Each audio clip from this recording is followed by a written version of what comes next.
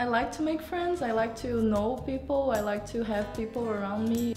I like being a scientist too, because I like to see how things work. I really want to know like why things are like this, why is nature like this. My name is Sara, I'm from Brazil. I've got a scholarship from the Brazilian government, so that's why I'm here in Australia studying biology. University of Wollongong is a really good university. Everything is so different, like the structure of the laboratories and the structure of the rooms, the lecture rooms is really good. Everything is so green, and I do biology, so I notice these kind of things, and you really try to be sustainable in everything. I'm pretty sure that some things that I've seen here in some subjects that I'm taking now, I will not be able to see in Brazil.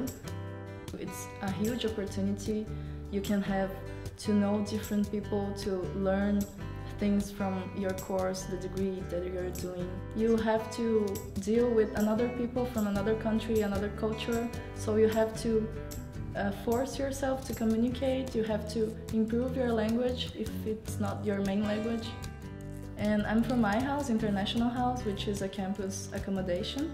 So I really like to be there because there's a lot of people from different countries and we always want to hang out together and do something.